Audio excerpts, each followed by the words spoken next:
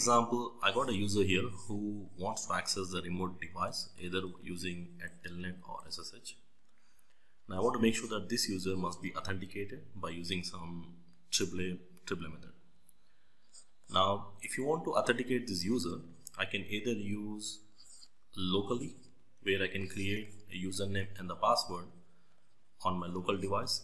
It can be a router, switch, it can be any device stored locally. So the user accounts are stored locally and the authentication is done by using the local database.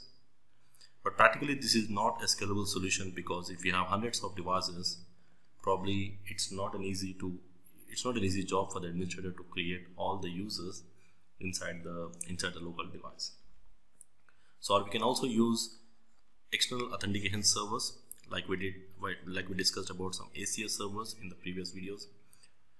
ACS can be used where we are going to store all the username and the passwords, and whenever you try to establish a connection to this device, it's going to send out the user credentials to the ACS server to verify the username and the password. And if it sends a positive reply, if the username and the password matches the database, the user will be allowed to access the remote device. So mostly in the production network, we will be using both the methods for redundancy purpose, where we can configure the primary method.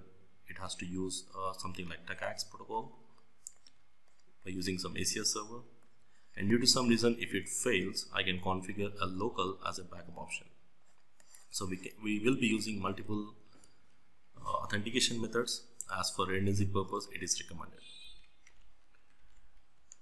Now the AAA authentication can be done for two different purposes, like either for the login authentication, where the user is trying to gain access to this device, and before he actually see any mode, he will be prompted for username and the password, and once the user provides the correct username and the password, he will be allowed to log in. Of course, we can also assign some privilege levels. That's something we'll see in the authorization. So before he actually see any command, he must get authenticated. So we can also enable authentication for enable, like once the user logs in, he will be typing some enable password, just like enable password or enable secret password, and he must enter the enable password before he actually allowed to move to the next mode, that is to the privilege mode and other modes.